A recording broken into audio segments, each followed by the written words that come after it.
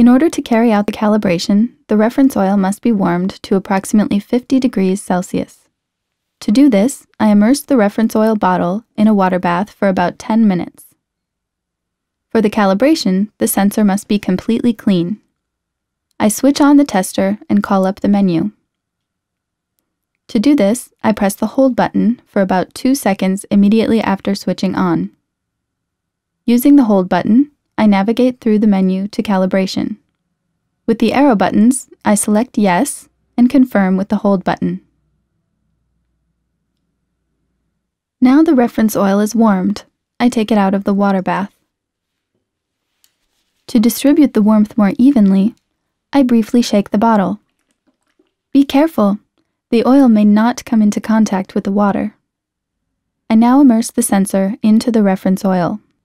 You should not touch the oil bottle with your hands, as this would negatively influence the accuracy of the calibration. The display now lights up in orange. I start the calibration and adjustment procedure by pressing the hold button. In order to record the measurement value more quickly, I move the sensor in small circles in the oil. The display now lights up in red. The TPM value as well as the temperature value are shown in the display.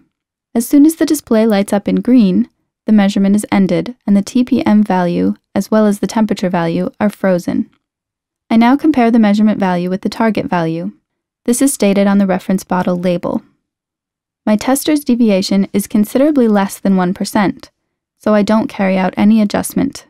If the deviation were more than 1%, the instrument would need adjusting. In order to adjust the measurement value to the reference value, I would use the arrow buttons and then confirm the value with the hold button. I now exit the configuration menu with the on-off button.